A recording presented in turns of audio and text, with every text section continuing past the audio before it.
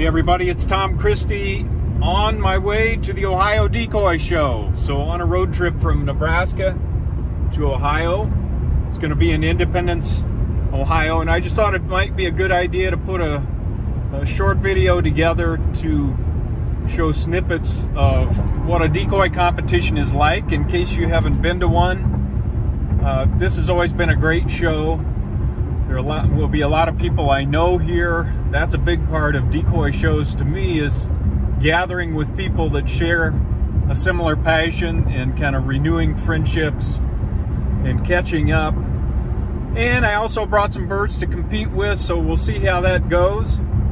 But competition has always been a great way for me to improve what I do. It's not for everybody. Some people would prefer not to compete, and I get that. But if you do have a competitive spirit and you want to test yourself against other carvers, it's a great way to learn and to improve what you do by observing other people's work, by talking to other carvers, and most people are willing to share techniques, and just by seeing other birds in comparison with the decoy that you've put together, or decoys. So anyway, I'll keep this short, but I'll check in later at the show, and hopefully this will be helpful. Talk to you later. This is the Friday night meet and greet, buy and sell kind of a cocktail party where carvers can put their birds in that they're willing to sell, and collectors can take a look at them and have a chance to purchase those decoys if the two agree on a sale price. So it's a nice activity to get together and kick things off. This is kind of a walkthrough of the vendor area, which was outstanding. A lot of decoys for sale, but also a lot of materials and supplies. There's a couple of young guys enjoying the show. Brad Kettrick had a ton of Tupelo there, and I took some home with me. But you can see there are knives, there are carving equipment, there's taxidermy examples there. Beautiful work by Tim Schloss. Deb Schmidlin had a beautiful display of Jim's birds, and just to have the chance to look at those up close and pick those decoys up, quite a privilege. There's also a vintage decoy area, and just a few views from that area of the show. These are all in separate rooms, so you kind of go around the show and enjoy each segment separately. Old-time decoys. I love the old-time decoys, and just having a chance to view those up close along with these views of the old hunt clubs, and just a great part of the decoy show to have that heritage along with the contemporary decoys. This is moving into the contemporary decoy area. Some of the competition entries in the, these are IWCA birds. And I'm just doing a quick walkthrough of here, not trying to pause on individual decoys, but just to give you a flavor for the type of decoys that are there. This was after the judging was done, so these birds have ribbons on them. These were the decorative Best of Show winners. That's Pat Godden's beautiful blue-winged teal hen. And then Anthony Donato had a great ruddy duck, and John Jones had a beautiful harlequin. I got the chance to judge that category. And it was great seeing those birds. This is just some more of the entries. Just give you a flavor for the type of entries. And these were the Best of Show winners in the IWCA decoy contest. Pat Godden won with that Drake Mallard.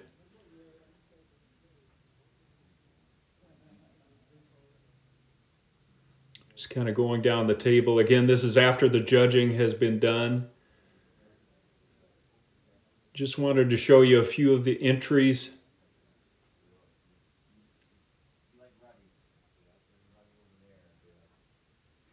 I did pretty well with the hen mallard that I had made for the show. This is the palm frond area, and just wanted to give you a flavor for the palm fronds that were there. These are all made out of palm frond material. And it's really a creative category. Dale Herbert won Best of Show in that category. There's a palm frond. You can see the shape of the frond. These are the miniatures.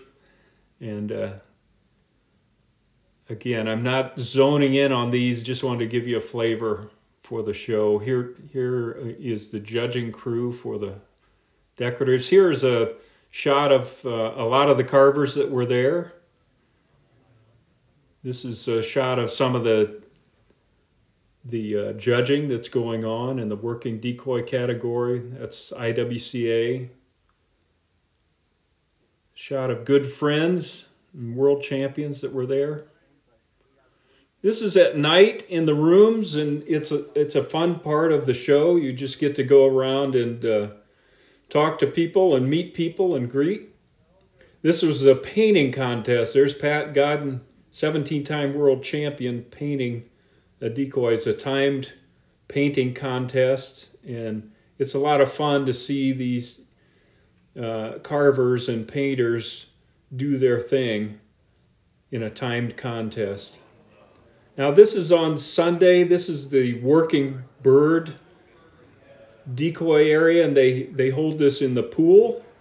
And there are rigs and also individual decoys. There's John Jones and Harold. And there's the crowd that was watching the decoy judging as it was going on. These decoys are judged on how they project from a distance. They have to be durable. They have to be real working birds.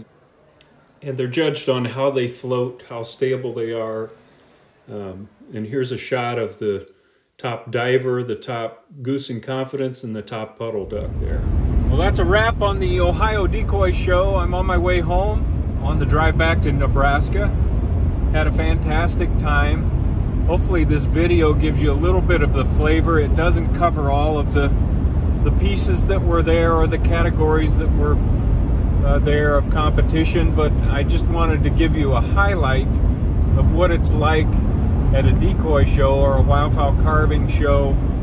And the Ohio Decoy Carvers and Collectors Association, ODCCA show, is kind of my home show, and they have been at it a long time. They ran a very organized show, and it was so great to reunite with carving friends that I've known for 30 years. We live in different parts of the country, but it's a great opportunity to gather together. We share a passion of wildfowl carving, and that gives us common ground. Doesn't matter where we come from or what we do for a living. We're all carvers or collectors. So a lot of fun there. And I also wanted to give a shout out to the new people that I met that introduced themselves, that have been watching the YouTube channel videos. I really appreciate that. It was great to have a chance to meet some of you face to face, and your comments are very encouraging to me, so I plan to keep giving this a try. Carving is a pretty solitary hobby or job, if you will, and getting together, networking, sharing tips, techniques, talking to vendors, it's all very valuable. And getting some critiques on your birds. I had some critiques on the 3 entries that I took. I did pretty well with the entries, but I didn't win any best of shows, and I always want to know, well, what could I do better? So if you have a little bit of a thick skin and you have a judge that you respect, like I do, several of them, get a critique. It'll help you make your next bird better. Sometimes it helps you improve the bird you're on. All right, I made it back from the Ohio show safe and sound. Long drive, but glad to be back home. I wanted to close the video by sharing 2 special prizes that I got at the show. This first one was from Bonds Bellino, and it's a Bondo spreader. And Bonds and his wife came up to me at the show and said, "Hey, Tom, if you don't know about this, it's called a Bondo spreader. They're not expensive, but he said, I notice you're using your screwdriver to mix Bondo, and they do have these inexpensive things that'll save your screwdrivers, and he said you can trim this up and use it. I do plan on using it thanks to Bonds, and we had a good laugh about that, but I do appreciate it, and I want to share that with the group. The other special prize I got at the show was this award. It's called the Goat Award, and they've got a shiny gold goat. Tom Matus and a bunch of the carvers presented this to me. Best decoy video on YouTube to Father Tom Christie. That's kind of an inside joke, but that's the kind of fun we have at decoy shows, and I will cherish this forever. I'll give you a close-up of that, and I'll put that right next to my 6 World Championship trophies, and I appreciate it. Hey, until next time, Tom Christie signing off. It's time to relax, get back to carving. Had a great time at the show.